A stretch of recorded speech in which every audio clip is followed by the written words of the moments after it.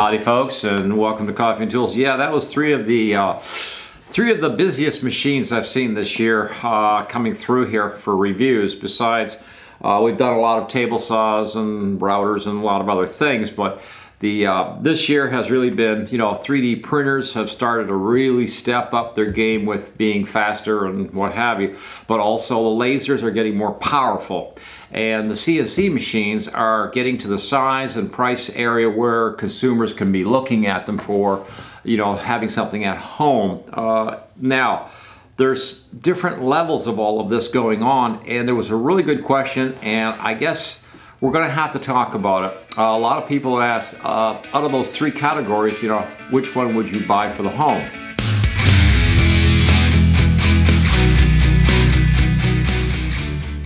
So let's start with just the comparison of the machines themselves and just say that all three of them can be a home hobby or a small business. They all three can make money, depending on your marketing skills and imagination. But all three can do a pretty good job of making you a little bit of coin.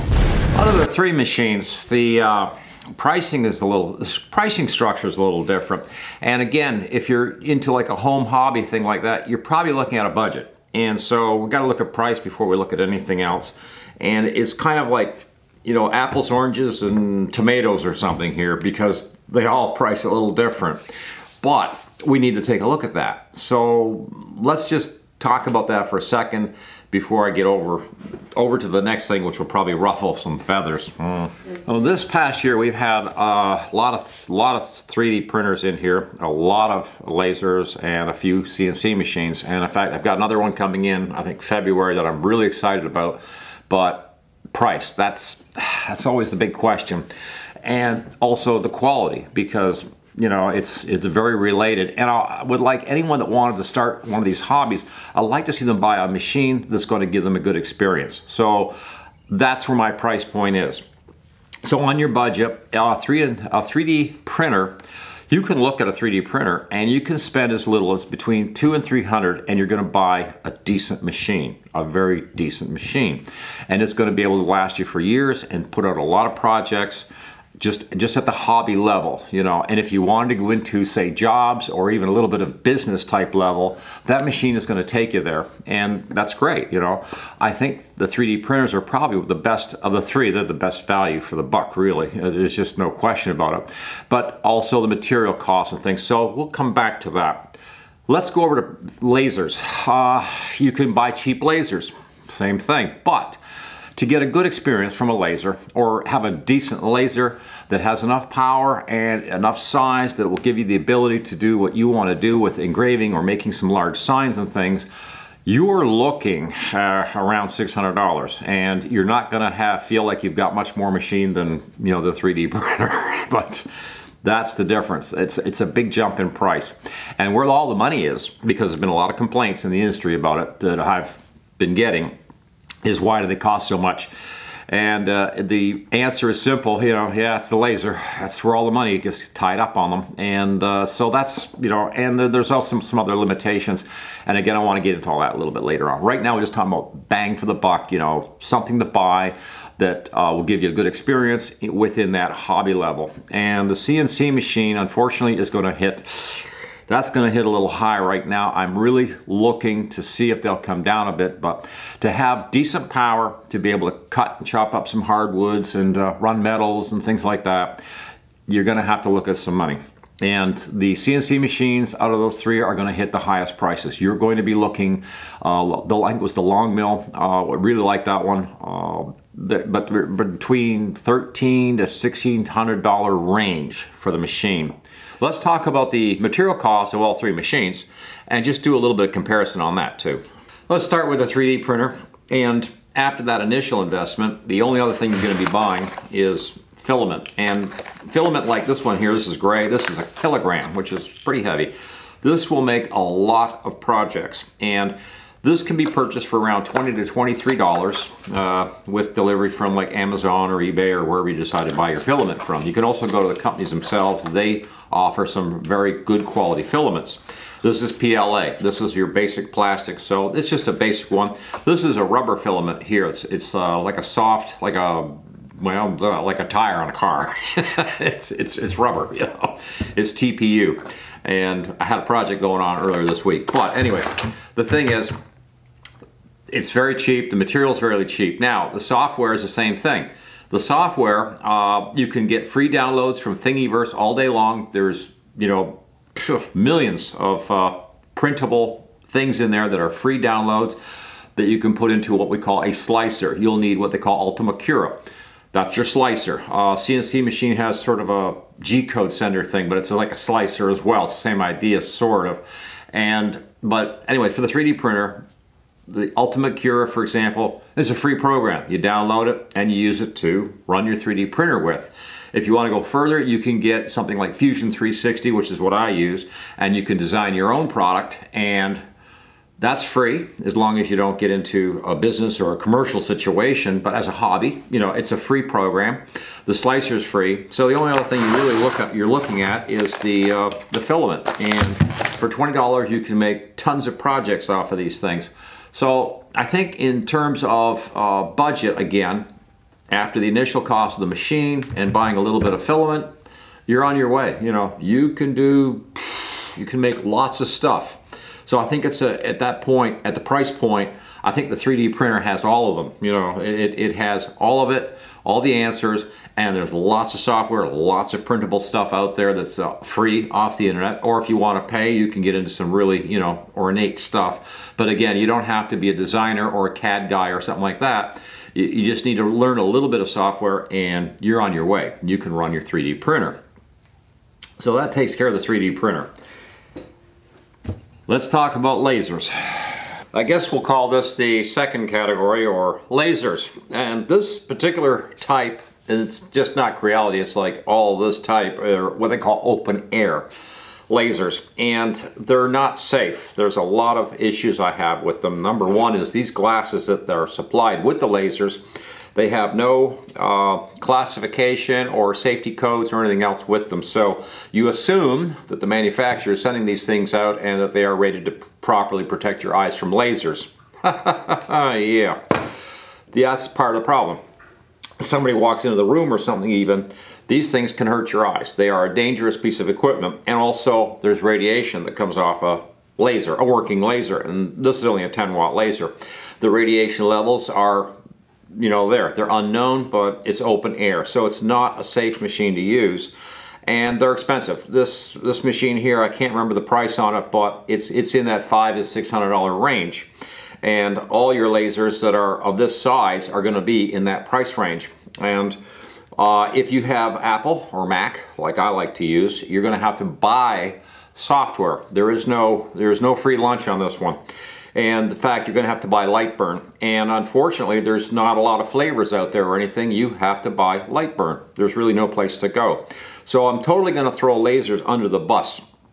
It's a hobby that, unless you really want it and you're willing to take the chances on some of the safety problems involved with this, they can be a very dangerous machine.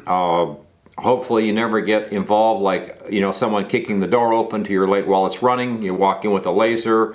Also, there's fumes coming off these things. I won't even get into fumes because, yeah, that's another area. But an engraving laser like this should be contained out in the shop somewhere, and also lock up everybody and animals and everything away from them. And then I don't know how good your eyes are going to be after using a cheap pair of these glasses that are, you know, come with the open air. I'll give you a link. Maker's Muse Angus down there in Australia did a really good show about the dangers of lasers, and he really covered a lot of points. And in fact, since that show, I have refused to take any more lasers in. We have, I guess, 4 or 5 of them in the shop here right now even, and we're messing with them. But the problem is, I have 2 that are enclosed, and the enclosed lasers, I do prefer those because at least you can control the fumes. You don't have to necessarily worry about, you know, exposure with the glasses, and also the radiation is more contained because it's a well enclosed laser. And we'll actually be getting back to that machine just a little bit. In about mid-February or so, we're going to be talking a little more about that particular machine. And again, it's expensive. That machine is approximately $900 retail, but it offers a lot of safety compared to this, but it doesn't have the size of the big open air. So there's a bunch of safety trade-offs for the lasers, and because of it all, I've decided that we will be staying away from lasers in general from now on, unless things change. But right now, they're not a safe machine to have around. I don't think they're good for the general public to have at this point in time, because I think to some degree the companies that make these things, it's like they don't care, you know, they just don't care. So we're gonna throw the lasers under the bus. Yeah. And let's talk about CNC machines and just get off of this, because I really am not happy about the software situation, not happy about the, there's not a lot of availability without paying and paying and paying for sketches and drawings and things that you can run through a laser. You also have to learn Lightburn, which I find it to be a very frustrating, very glitchy program, and you have to pay for it. So it's just, you know, negative, negative, negative about lasers. Not happy about this at all situation. And like I say, that's one of the reasons why I've just said we're gonna have to commit to ourselves to just, no. I love 3D printing, but this laser thing is really just, it's just something that, yeah, you're on your own. I'm not going to help you with it. Let's do CNC. Yeah, so let's talk about the CNC machines. They've been around the longest, and there is a lot of cheap ones coming out. It looks to me like the cheap market on CNC is really starting to get crazy out there. But a good machine for a good experience, I still believe, you know, you're looking at quite a bit of money. Let's say at least maybe $1,000 or more. And one of the things you want to look at with a CNC machine is the physical size is going to limit you to what you can do, obviously, but also the motors on them. And I see some of them come out with some really good router motors that are high speed, that have a lot of power, that can do the job. And then I'm seeing a lot of these cheap machines with the small motors that are almost a Dremel tool. And it's like, that's not really going to handle much, and you're going to have problems, especially with hardwood, or you're going to be limited if you get into metals and things. You're going to have all kinds of issues, break a lot of bits and things. So, you know, but the CNC machine is the sort of the other end of that spectrum between the three, because it's expensive, and the hardwood, of course, costs money. And if you screw something up and you have to throw it away, it would be easy to blow a $20 piece of hardwood out the door with, you know, maple or something like that.